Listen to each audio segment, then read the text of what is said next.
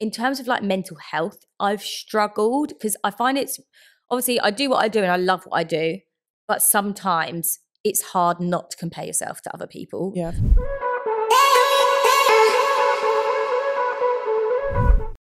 Known for her viral Halloween transformations, now renamed Sophie Hannoween, alongside her trend-focused festival looks, it's no surprise that Sophie is bringing out her first book, No Rules Beauty Bible, with HarperCollins, which later comes out this month. Sophie has also worked with some of the biggest beauty brands in the industry, including Charlotte Tilbury, GHD, and Rare Beauty. Sophie also owns a successful hair dye brand named Sophie Hannah Hair, which has killed it on TikTok Shop and sold out. So welcome to the studio, Sophie. Welcome to the studio. Thank you so much for being here today. Thanks for having me. Honestly, like every time I've met you, I'm like, I need to set up my makeup looks today. Stop it. Bless you. Normally I'm like, oh, can I do the podcast makeup free? And I was like, no, because Sophie's coming on today. So I actually have to make a bit of effort. I brush my hair especially for you. Amazing. Your lashes look insane as well. Oh, thank you. I actually don't know which ones they're from, but I switched to a new brand recently because I've learned a lot about like mink. Oh yeah. I'm not a fan of. Okay, fine. Are they individual or false? These are false. Oh my God, you've stuck them on so well. Do you think? Yeah, they look seamless. Oh, I'm going to take that because they look really bad. I remember the first time I ever used false lashes was at prom. Oh yeah. And it took me 40 minutes to stick one on. Oh God, no. I was 16 and very clueless. Oh, bless you. They are hard to stick on though. They are. I remember one being like coming up towards my eyebrow, which was great look. But you know, it was when we look back at our old photos of ourselves and we're like, terrible decision. Yeah, but always. I'd rather have that before than now. Yeah, 100%. Obviously, like I've spoken a little bit about how you literally kill the beauty industry online. I love watching your transformation videos, mainly because I'm like, I would never be able to do that myself. How did you get into doing beauty online? So, oh God, rewind to like 10 years ago. So I actually, when I left university, I studied fashion with photography at uni. And then when I left, I actually wanted to be a freelance fashion stylist. So I kind of moved to London and I interned with like Elle magazine and a fashion stylist and just kind of tried to, make my way, make contacts. I did that for about a year, then realized that it's who you know, it's not like what you know or how good you are at it. And I wasn't really getting any money. So then I had to get a job and I actually got a job in social media. That's when I kind of discovered blogging and I set up a blog to basically showcase my own style in the hope that someone would book me to style them for a shoot. Yeah. So that's kind of like the thought process behind it. Set up Instagram, started sharing my outfits of the day every day, and then people started saying, oh my God, like your hair, how did you do that? Or how did you do your eye makeup? So then I started introducing video tutorials and then it kind of just grew from there. And I had a couple of other jobs in social media. I worked in a PR agency. So essentially I was kind of like working brand side. I was running fashion and beauty, Instagram, Pinterest, Facebook, like all of their social accounts, and then doing mine at home alongside. And then I hit 100K on Instagram and I was like, I feel like I could potentially take this full time now. So then that was nearly 7 years ago when I quit my job. Wow. Like when you said 10 years ago, you must be like the OG of influencing. Do you know what? I wouldn't even say, I'd say maybe like one of the OGs, but not the OGs. I feel like the OG to me is like Zoella. Yeah, 100%. Sorry. I feel, one of the OGs to me is like Zoella on YouTube. But I guess it's probably helped you out a lot working brand side because then you know what brands are looking for as well. Exactly. And then I think working brand side, I was able to kind of know how much influencers were charging at that time to know that when I hit 100K, actually I could earn a decent amount. I could actually make this into a job. And also, like knowing how to deal with contracts and how it kind of works like between a brand and an influencer, kind of that side. Yeah.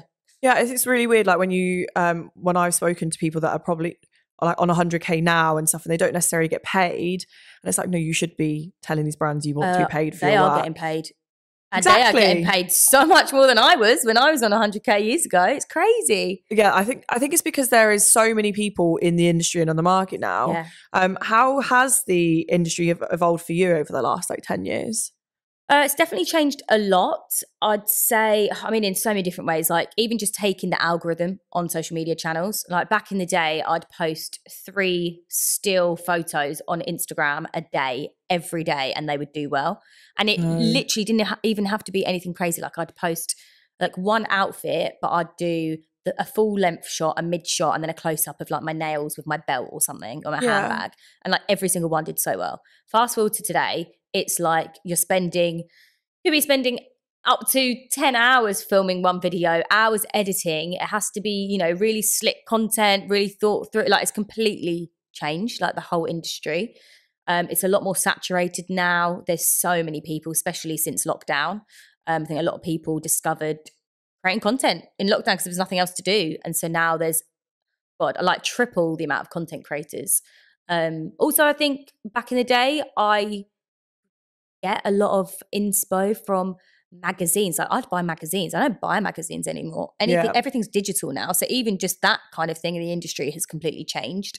Maybe I'm the only person that still buys magazines these days. Do you? Yeah, I do. I still buy my L like every... Oh, yeah, that's so nice. The only time I ever bought magazines like recently was if it for my house, like homeware magazines, like for inspo and stuff. It's quite nice to look at. They're really cool. But it's really weird when you say like every time you'd post 3 pictures a day and it would all do well. Yeah. Because now you'd be like, that would never happen. No, unless never. you were like a Kardashian. Yeah, literally. I mean, on TikTok you can post more than once a day, but the guarantee of every single video going like viral or doing well, the percentage is quite low, I think. Well, for my channel anyway. The other people obviously might do quite well, but yeah, Instagram for sure.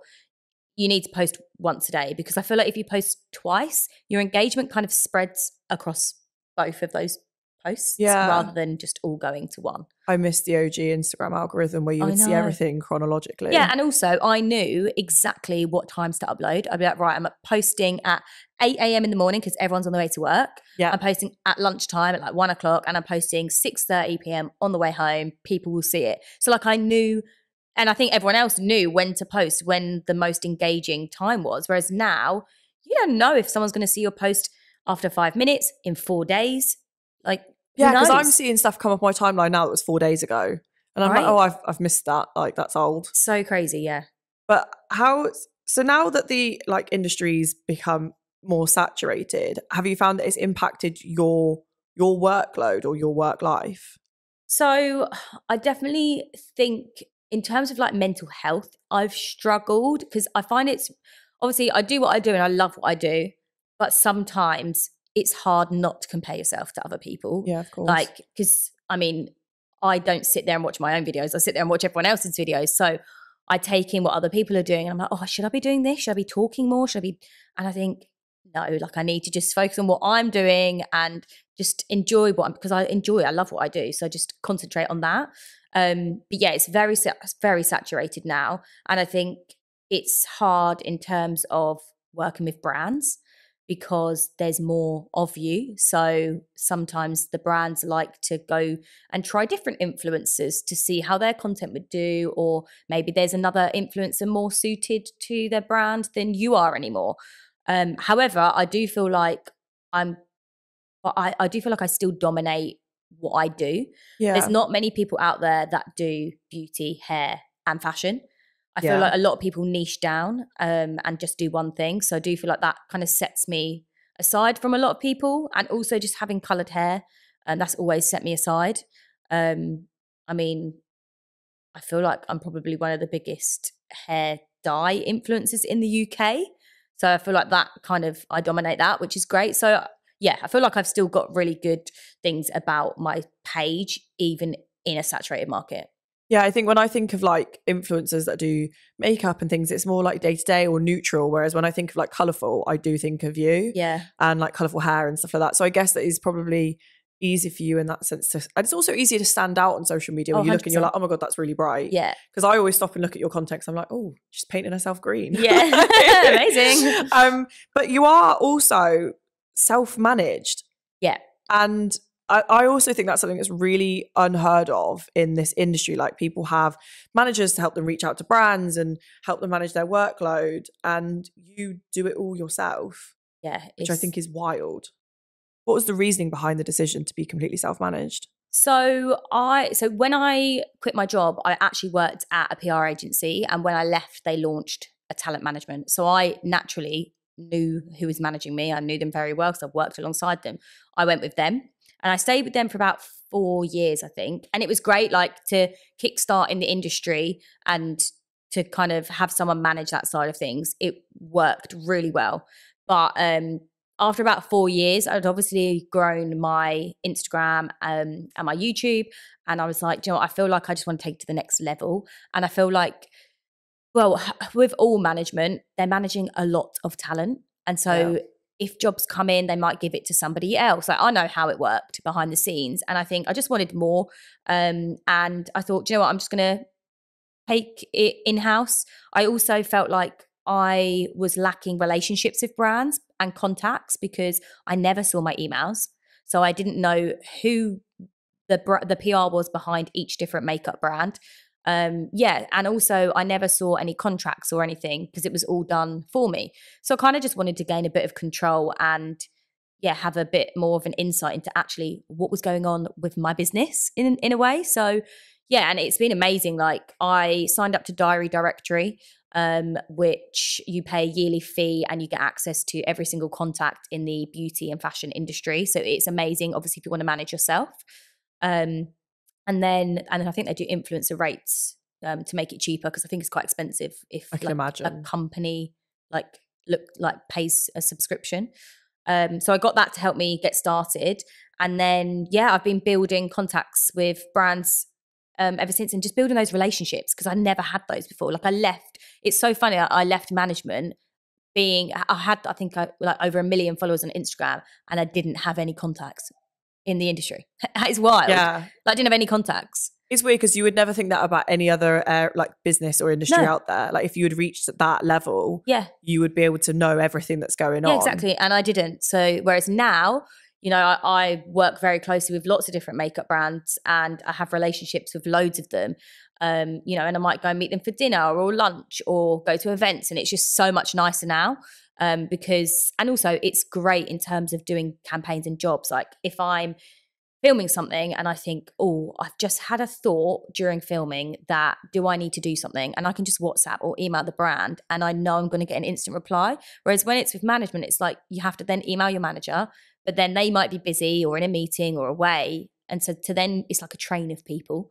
So it just gets stuff done quicker. And so I think it is tough managing yourself, because obviously, you get inundated with emails. Something I do lack is outreaching, but I'm quite lucky that I have enough work coming in that I don't need to do that. Yeah. And I've recently hired a publicist to help me with my book launch. So hopefully, she kind of picks up anything.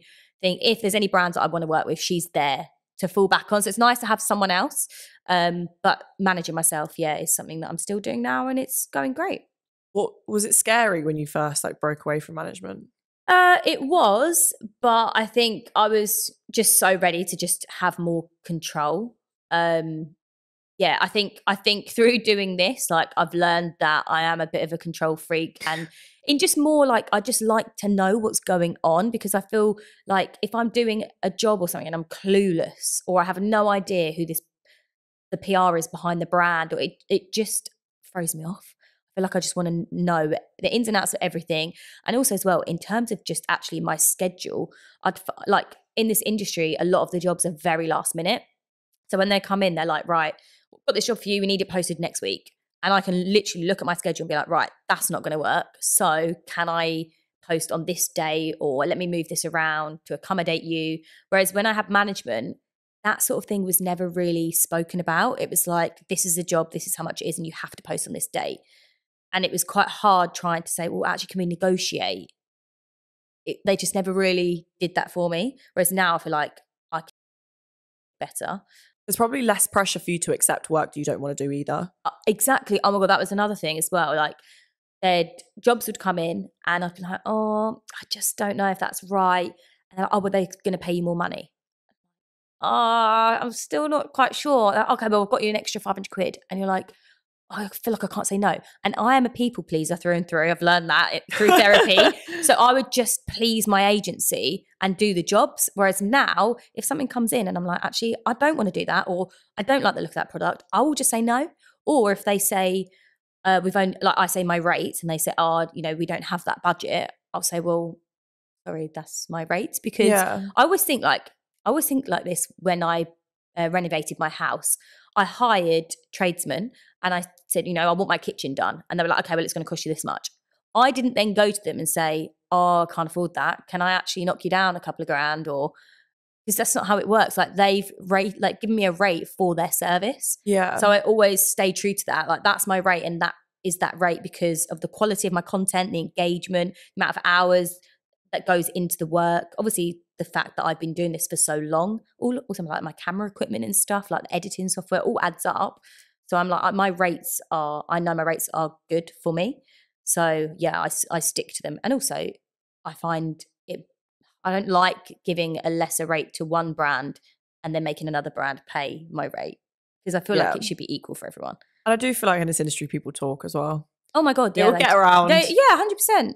But I think it's nice because obviously you were talking earlier about sometimes when you struggle with your mental health in terms of comparison when you look at other content creators. But I guess in that sense, it's probably reinstated your how much you value yourself and the work you do by saying that this is my price and sticking to it. So I do feel like in this industry, sometimes you're like, too scared to ask, or like, am I worth this much? But actually, yes, you are. Yeah. Because 100%. of the skills and like the knowledge you provide, like you said, with all of the things behind you. Yeah, 100%. I think you just got to believe in yourself. And I mean, I've been in this industry for a long time. And like you say, people do talk. So I do roughly kind of know what people are charging. I charge a lot less than some people. But for me, I'm like, that's a good rate. And also like, you know, I'm happy with that rate. Like I can live off, I can pay my mortgage or pay all my bills and stuff. Like it works for me. Yeah. It's weird because off camera I was saying like, oh, I used to be one of those people that'd be really guilty in saying that I didn't think it was like a proper job or a full-time job. And then you told me some of your looks would take 11 hours. 11 hours. Yeah, Vecna was 11 hours. Yeah, so honestly, like I love doing cosplay. Like obviously Sophie Halloween has become a thing now. And I think it's funny because when I look back at my old Halloween makeup looks, they never took me that long. I never spent time doing them. And to be honest, like to me, I look at them and I'm like, they're terrible. But obviously I had to start somewhere, and it's nice seeing the growth when I look back. But obviously when lockdown came, I had so much more time on my hands. So I just experimented with makeup. And I was like, said to myself, it doesn't matter how long I'm sat here for, I've got time. I don't need to be anywhere. So if it takes me 10 hours to do this makeup, 5 hours to do this, I'm just going to sit here and do it because I enjoy doing it. And then I actually realized that if I spent a little bit more time and more like actually like put more quality into my work and my looks, actually did pay off. So then that first Halloween of lockdown, just people were like, oh my God, this is crazy. Like your skills and your Halloween makeup just grown into, and then even last year, just seeing my looks and how much I'd improved from the year before. It's hard though, because it puts pressure on me, because every year now I'm like, Sophie Halloween's got to be bigger and better than the year before. But I love doing it. So yeah, even though it takes so long, it's enjoyable for me. But yeah, people don't see how long it takes, and they just see like a 30-second clip. Do you think the desire or need to be bigger and better than your last content has an impact on your mental health? It does. And also it's just very stressful and overwhelming, because obviously it just puts pressure on you. And then I start planning Halloween in August. So I start planning it in August. Wow. Yeah, start planning my looks, start ordering everything, because all of my looks, like I might need contact lenses or special effects makeup. So the closer you get to October, it all just sells out. So I try and be really on it with planning everything. Even that's just stressful. Like I'd have to say last year, doing Halloween and having my hair brand and launching a book was very stressful. I just took on so much. I think I shot all of my book content. So I shot around like 200 photos in my book, and I edited all of them as well 2 weeks before Halloween, whilst doing filming Halloween looks. And people obviously didn't realise, because I couldn't share any of it. And I kept sharing online that I was really stressed and like struggling with my mental health. And then I was like, after Halloween, I was like, I need a holiday. And I went on holiday and I did not shoot any content when I was away. It's the first time in 10 years I've ever done that. Went on holiday and didn't do any content. And everyone was like, good on you. And I was like, yeah, but if you'd actually knew what I went through, you'd be like, why did you not take that holiday sooner? But yeah. It's also really weird to hear someone who's an influencer not shoot any content on holiday. I know, right? Because a holiday is not a holiday. A holiday is time to get content. That's another thing I think. Like being an outsider, a lot of people think, oh, well, influencers get to travel and they go to these amazing places. And I'm not going to lie, yes, they are incredible experiences. They are amazing. Like I've been given the opportunity to travel to so many different countries and see so many different cultures. But at the same time, for me, it's work. Yeah. And so whenever I go on a brand trip, it's always, I'm professional. I won't really drink that much because I want to be professional. Like it's work at the end of the day. I want to please the brand. I want to make sure I'm filming content for them. The itineraries are jam-packed, so you're creating content for them. Because essentially, the reason why a brand's taking you away is because they're paying for you to go away. In return, you're going to create content for free, essentially. Yeah. But they're essentially paying for it for you because they've paid for you to go away. But yeah, holidays, I would book a trip for myself, but it would always be like, right, what am I going to shoot on this trip then? I'm going to do this, this, and this, and he's plan all my holiday outfits. I'm going to do a styling video. This time I was like, I'm just going to pack a suitcase of random stuff in my wardrobe that I don't even care. I'm not going to try on any outfits before I go. I'm not going to plan anything, and I'm just going to go. And it was actually really nice. The control freak in me is like, and yeah, packing honestly, clothes without trying them on. I know, right? That's usually me all over, but it was actually amazing. I felt really weird. Like my husband said, like I felt really odd the first couple of days because I was like, I don't know, I felt on edge. I was like, I couldn't relax because it wasn't normal to me to do that. And then I was like, what am I doing? Like I'm on holiday. I don't need to film any content. Like I don't need to worry. And then I was like, right, I'm relaxing now. Do you find your husband's not an influencer, is he? No, but he works with me. Oh, okay. Because I was going to say, like, sometimes they don't get it. Oh no! So how does that impact your relationship? No, he's actually really good. Like I mean, I think sometimes we both sit there and we're like, hang on a minute, you're doing this, or you're going to this place, or you've just got sent this for free. Like this is what, like we even like still now, 10 years down the line, still pinch ourselves at like what's going on, like in the industry or at home or whatever. But he's really good. Like he helps me, edits my videos.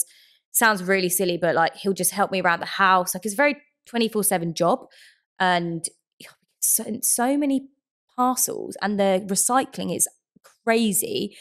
Honestly, it's crazy. Like is, yeah. You should see. I have this lovely little. What I thought in my head was going to be this lovely little courtyard in my house, like in my garden. I was like, I'm going to have this. I'm going to have all these plants. It's just a dumping ground because of the amount of recycling, and I don't even know what's turning up. Half the time, I don't even like. Obviously, I'm very grateful for all of the PR gifting, but sometimes I'm like, I wish brands would ask before they send the product because sometimes it's stuff like I'm allergic to quite a bit of makeup now. So it's like if I get sent a liquid eyeliner or something, like I can't use it. So obviously like I'll gift it to my friends and family, which I'm very grateful for. But yeah, sometimes it can be very overwhelming when you receive a lot of packaging. But I don't know how people have my address. It's crazy. I don't know where they get it from. That does scare me a little bit. Yeah, it scares me. I reckon PRs must send it round. Yeah, actually, that's probably a good quite, point. Like all friendly. But yeah, I do really appreciate also sustainability as well. Like as an influencer, I'd rather PRs email me, and a lot of them do now, and say, we've got this gifting, would you like to be gifted? And sometimes I'm like, look, I've been sent so much recently, I don't want to take it because it's just going to sit there and I'm not going to have time to use it. So makeup has a use by date. Exactly. Which people don't realize. I did not realize. Yeah, but also like I don't want it to sit there and go to waste. Like give it to another influencer that will actually use it. Or I having a hair brand, no, it costs the brand to send samples. So I don't want them to waste their money if I'm not going to use it. So I'm very picky now with gifting and with work. Like I really think about like what I'm using and yeah. No, I think that's really cool. Obviously, you mentioned your hair brand. Yes. How did that come about? So that came about in lockdown. It was basically a bit like Dragon's Den. So I had this company that I kind of pitched my idea to essentially, and they loved it. And then they helped me with everything. Like helped me with like manufacturing, production, distribution. Basically took everything off of my hands, created me my brand and my product, all like up to kind of the standards that I wanted and I expected, and created me this hair dye brand. All I had to do was kind of market it essentially. So they are known for creating brands for creators. And it was great because I had a brand which a lot of people will have trolled me for in the past. But I had another brand years ago called Sophie Hannah Beauty, where I sold glitter and face jewels. And it was great, but I did it all myself. So I did all of the design of the products, getting them manufactured, shipping it out, the website, everything. And I did it on top of getting married and renovating a house. And it was just too much. And in the end, I was like, something's got to give, and it's got to be that, because, yeah, I couldn't do everything. And even now, like, I remember when I launched my hair brand, someone was like, oh, I wonder if it'll be a failure like a beauty brand. And I was like, no, like, people don't know obviously behind the scenes, but I'm a one woman like business. I couldn't do everything. And so anyways, that's why when I always wanted to launch a brand again, and I wanted it to be hair. Like, I love hair dye, I love hair color. That's what I'm most known for. I love experimenting with my hair. And I thought the next time I launch a brand, it's going to be done right. And so I believed in this company, and I was like, it's going to be done right with this company. So I thought. I was going to say that, where's the hurdle coming into this? Yeah, oh my God, honestly, I've literally, last year, I think I cried. And again, behind the scenes, no one knew about this. I think I cried every day last year throughout the whole of summer because of just the stress of this brand and how it was just a lot. Obviously, I'd love to go into details about everything, but I can't. But yeah, basically I didn't realize, but from day one, like, the finances of the brand were overlooked. Okay. So the profit margins just weren't there. So essentially my brand was making a loss without me realizing. Wow, okay. And I only realized because the company were delayed in sending me like reports and spreadsheets. So I didn't realize until a couple of months in. And obviously by that point, it's too late. I've already put a product out. The RRP is there. Can't increase the price. I like the product. Without getting trolled. And people have tried the product and they loved it. So then I couldn't reformulate. I've just launched a brand. So it was a bit of a disaster, really. But I did launch into Superdrug. I have to share that. I launched into Superdrug to just kind of, it was amazing having them really interested, and they wanted to retail my product, which was incredible. But recently I sold out in Superdrug, and I haven't chosen to restock with them. Just because I then left the third party company and I've taken Sophie Hannah Hair in-house. So now I'm doing it all myself. Yeah, I was thinking, I was like, you clearly, obviously don't pick the easy stuff to do. No. You? And also it's annoying because I started out my hair brand wanting to do it properly. And now it's just come back and landed in my lap again, exactly like Sophie Hannah Beauty did years ago.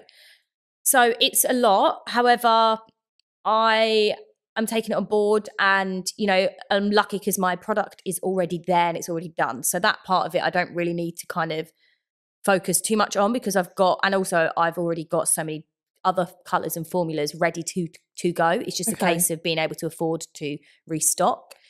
Obviously, I've made quite a loss with my brand, but I'm not giving up. It's not stopping me. So now I am just investing more money, and I've started TikTok Shop in January, which went absolutely wild. And I sold out of the leftover stock that I had in 3 weeks, which is crazy. Wow. Yeah. But now I'm having, like, when you have your own beauty brand, there's lots of different regulations and things you have to abide by in the UK, especially when you import beauty products. All of this I did not know before. Now I know, doing it all. So I'm just trying to sort out all of that at the moment until I can restock again. But it's just typical that happened at the same time as I went out of stock. Yeah, I was going to ask you what was the biggest lesson that you learned from essentially the failure of Sophie Hannah Beauty? Wait, Sophie Hannah Beauty or Sophie Hannah Hair? Wow, either. Yeah. Do you know what? I think in this industry, I've learned the hard way through 10 years that, like, business is business and people just want to make money. Yeah, and I think that's what that's literally the lesson I learned.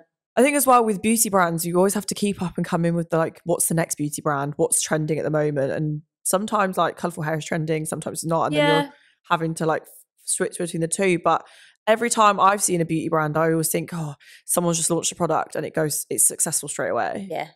But then it's not until I actually sit down and speak to people and they've had like, well, technically I've had like 3 failed businesses before. So Yeah. before you get the right one. 100%. And it's funny because I'd say even when I had the brand with the third party company, so I launched in December 2021 and I left them December 2022. So it's very recent. In that whole year, there wasn't much help with marketing and social media. So I essentially was just making it up as I went along. Like obviously the way that I did social media for brands 10 years ago is completely different to how it works now. Yeah. And I'm not in that space. So I'm not as educated now. I hired a social media manager for Sophie Hair, and she's literally incredible. She's Gen Z. She's insane at content creating. And I love that I've got her to help me. So she's literally at the moment that's doing Sophie Hair is me, my husband, and my social media girl. And we're now having, like, my husband's now shipping out the product for the brand, taking it all in-house. I've got a storage unit, keeping all the stock. Like, we're starting from scratch again, but as a small, tiny business, how they all start. Yeah. I think maybe I shouldn't have gone too big straight away. I think, and especially with the third party, I think they saw my following.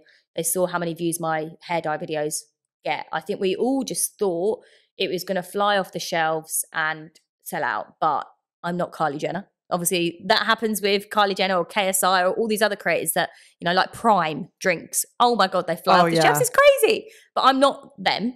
And I think they were putting me in that bracket. Okay. So when I wasn't getting those, I didn't sell out on day one, they were really disappointed. And that made me upset because then I'm like, I'm failed from day one. I hadn't at all. Brands take years to grow. Like you say, people have to have 3-4 failed businesses. It doesn't matter if you're a content creator. Like, you could launch a product and it might not sell. But I believe in my hair dye brand. I believe in my product. It's sustainable, vegan, cruelty-free. I have been using it for like the last 3 years. Like, I love my range.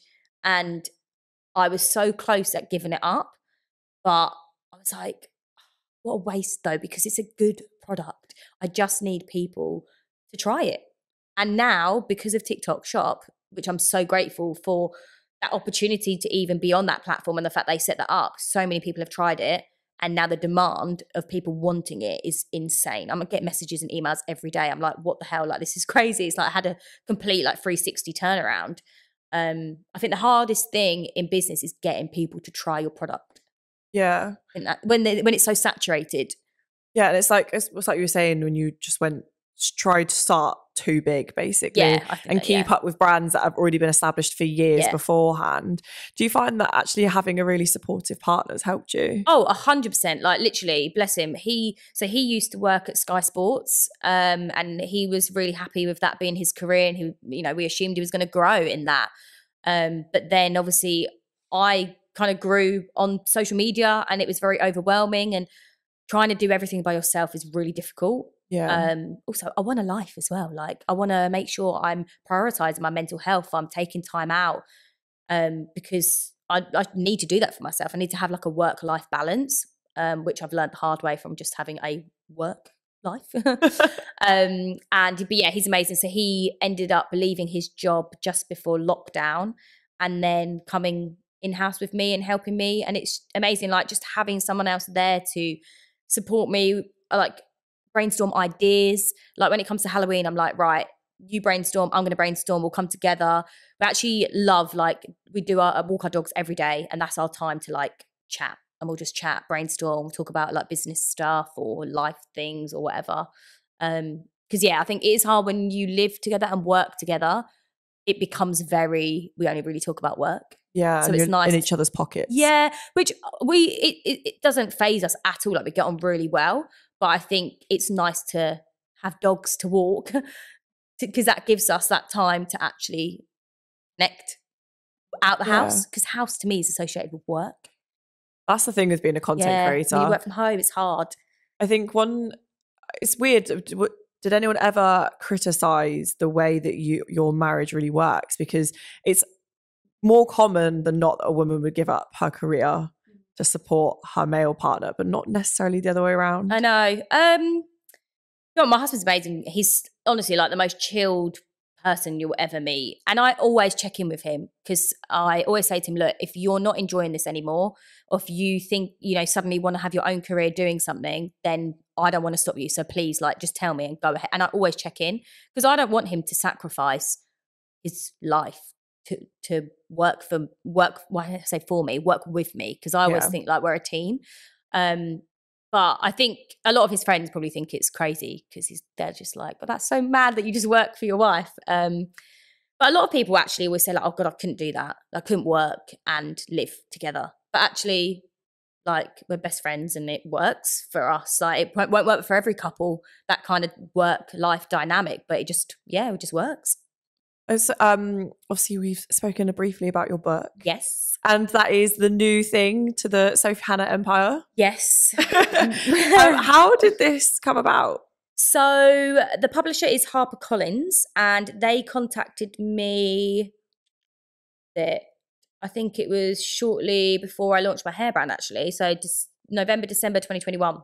They contacted me and just said they've got this kind of concept for a book, and they thought that I'd be perfect for writing it. So the concept was like a Bible, and it housed beauty, hair, like fashion. And they were like, we just think that you'd be perfect for it. Obviously, I've never ever thought to myself that I would ever write a book. It's not something that's been on my list to achieve in my career. I was never really that great at writing at school. And I wouldn't say my vocabulary's that great either. Essex girl. But when they contacted me, I was like, oh, I can't give up this opportunity. Like, what an incredible opportunity. And also I really wanted the challenge, because I was like, I wonder if I could actually do this. So I said yes, had a few meetings, and then what the hardest thing was starting it. I think the first thing I had to do was kind of put a bit of a contents page together. So I just listed kind of topics within like beauty, hair and style of like what I would talk about. And then they had to, so even though they'd asked me to write a book, hadn't actually been approved. So they then had to take me like Sophie Hannah brand and my contents page and the concept to like the top people at HarperCollins, like pitch it. I had to pitch it. And then it was all signed off. So that was like the first hurdle. And then basically was allowed to write it. But starting to write it was the hardest thing, because I was like, I didn't know how to start writing a book. I'd never done it before. But I actually kind of treated it as like, because obviously my book's very different to other books. It's very, you learn a lot. It's a lot of information. There's a lot of pictures, tutorials. So I kind of treated it as like mini blog posts in a way. So I'd have one little section which might be how to apply false lashes or something. And I'll be like, right, I'm just going to focus on that one topic and not think about the rest of the book. So I'm just going to write that one section. And once that's done, I can then move on to another one, how to apply eyeliner. So kind of like it's like mini sections.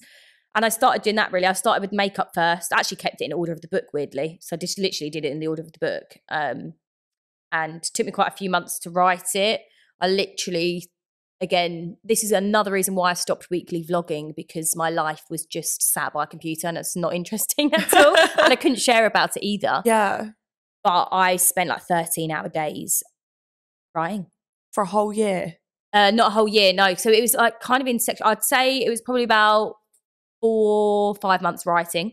Oh, wow. Okay. But obviously not every day. No, that's still a long time. Yeah, it's a long time. I'd say it was towards the end when my deadline was coming. I was like, I need to up the ante here. And I wanted to obviously proofread it all and make sure it was okay.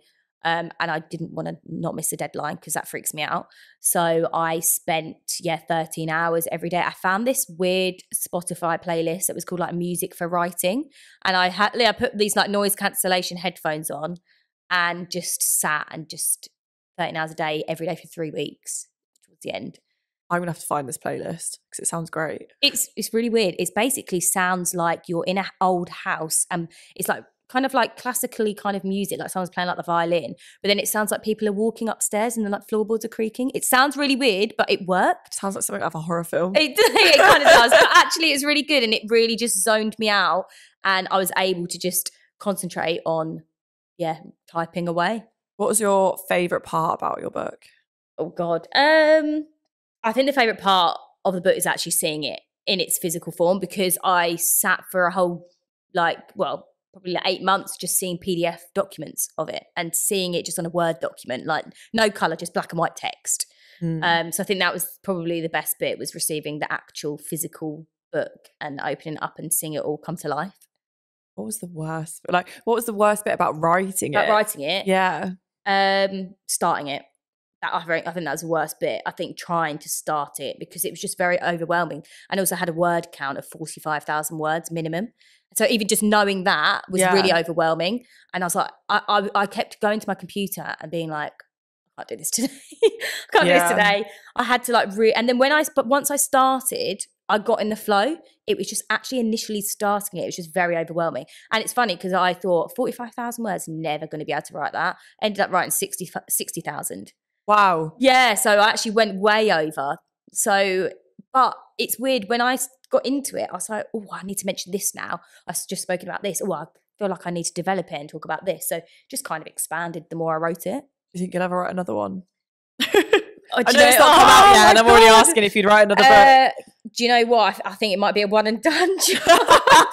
Only because like a lot has got, I didn't realise how much work goes into writing a book. Like hands down to people that bring out numerous books, like it's a lot.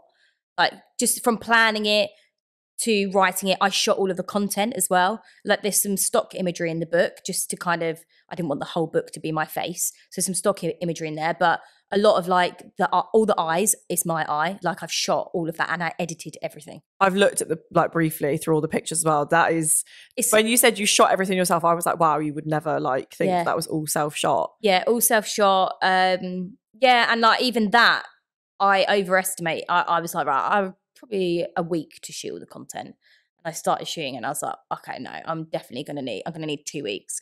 And I have to say, like, my eyes and my face were sore by the end of it. Cause I was like doing a look, rubbing it off, doing another one, rubbing it off.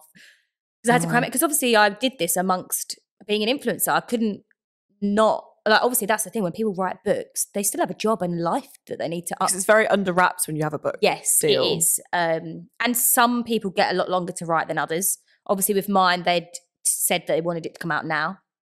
So it was always that I was going to have like basically a year to really plan, sort everything. I mean, the contract didn't actually get signed, I think, until the April. So really I had April until December to kind of get it all done. And obviously then you need to get it done in time for the editor to read over it. And for them to put all the imagery and do the design of the book. Obviously that's like another concept that has to happen. So yeah, there's actually so much that goes into the book, into a book. I know we said briefly about how starting something is really, really tough because you don't know where to start. And the market in general, especially being an influencer or being a beauty creator, is very saturated. What would you say to anyone that's listening that wants to start doing something in this industry? I would say definitely just sit down and kind of have a think about what you want to actually put out there. Like, what are your passions? What do you enjoy doing? Is it, I don't know, is it interiors? Is it beauty? Is it gaming? Like, really think about what you love doing and then just film. It's like make content. If you scroll back and look at what content I made when I first started out, it's completely different to what I do now. And you can see that there's growth. So you're not going to be amazing straight away. You're not going to have the best quality content, but it doesn't matter. I think just start and you will eventually learn from your mistakes, learn different tips and tricks as you go along. Maybe you might watch some YouTube videos about how to film or how to get started. Yeah, I think the hardest thing is starting, but just find what you're passionate about because you want to enjoy the content that you create. Yeah, I think comparison's a killer as well, right? Oh God, it's such a killer when you compare yourself. And the thing is though, I think if you're creating something that you don't like, your audience is going to know. Yeah. Like you can just tell. So I think just, stay true to you and who you are and do what you love. What do you think? What's next in your Sophie Hannah empire? So obviously you've got your hair and now you've got the book. Yeah. I think that's probably it for now, to be honest. I don't actually have any other plans. I think my biggest one at the moment is obviously like book launch. Want to get it out, want people to read it. And then just getting Sophie Hannah hair to a place where actually, like, well, I've salvaged the brand, really. I need to kind of salvage the brand now and work on that and just grow it from the ground up now, really. Do you feel like you've ticked everything off, like your big wish list? Like every person in the industry has like a big thing they want to achieve. I think I've ticked off most of my wish list. I have other things that I'd love to do. Like I'd love to potentially get into TV. I mean, I said to my publicist, if Strictly Come Dancing ever asked me, I'd come on it. But that would be amazing. But yeah, I mean, there's other things that would be such cool opportunities, but I think everything that I've kind of ever really wanted, I've managed to achieve, which is incredible. So I think right now, I mean, I'm one of those people that always wants more. And it's like, I'm really trying to kind of be grateful for everything that I've got now. And then if anything new comes, amazing. So I'm very content with pretty much, how like everything I've got. And I mean, last year was very stressful with everything that was going on. So I feel like this year I kind of just need to enjoy it a little bit more. Do you know what I really could see you doing? Being on the panel of like Drag Race. Oh my God, that would be amazing. Like with all the colourful makeup I'd love to and hair. Be on Glow Up as well. I could see you on Glow Up as well, actually. Yeah, I think that'd be really cool. So many comments from people being like, you need to be a contestant on there. But I feel like I don't need to utilise that show to be a contestant. And also I wouldn't want to take it away from people that actually want to utilise it to build or grow their platform. But being like a judge on there or something could be kind of cool. We're just using this as like a manifestation platform. Manifesting. Anyone is listening, please put me on Glow Up. Hello. I always ask all of the guests that come on my podcast very similar last question. Okay. And it's, what would you say to people in your past or people potentially in your future that doubt your success based on the fact that you are an influencer?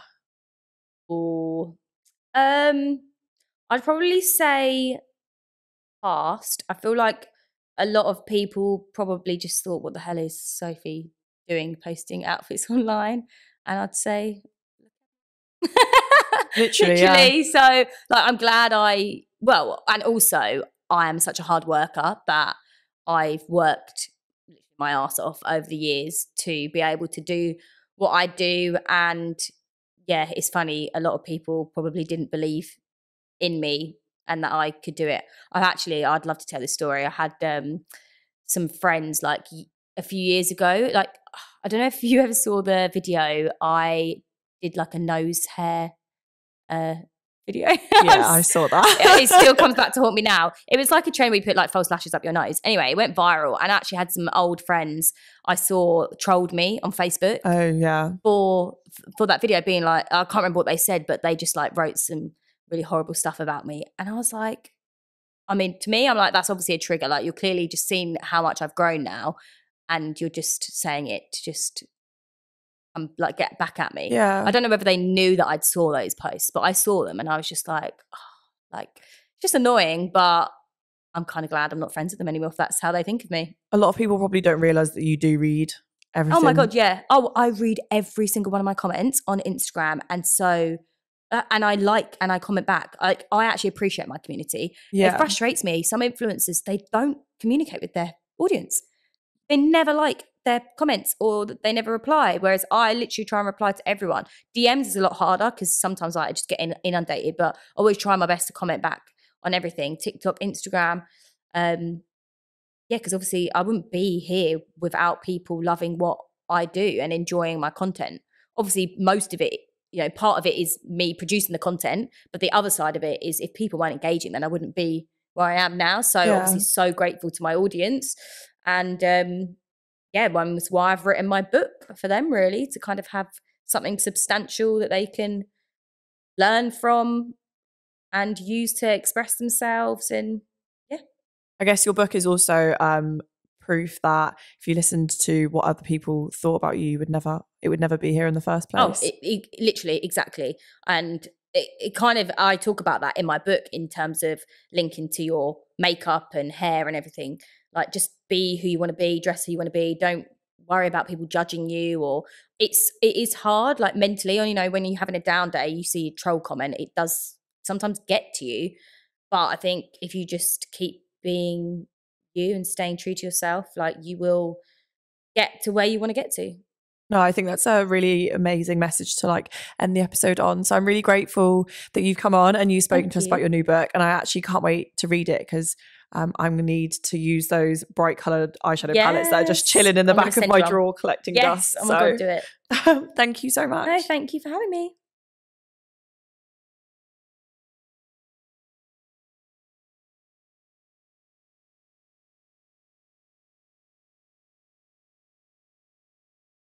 I find it really ego inflating, but I'm one of those people that doesn't like having my ego inflated. Yeah. I get really maybe it's something I need to work on, clearly. It's clearly just a me problem.